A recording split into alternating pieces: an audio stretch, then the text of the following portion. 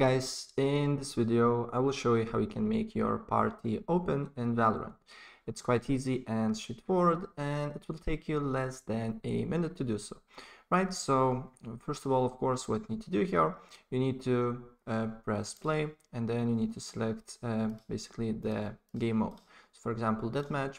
And if you want to make party open, probably this one is closed here. So if you want to make it open, just press this little button here, and then as you can see here it says open party.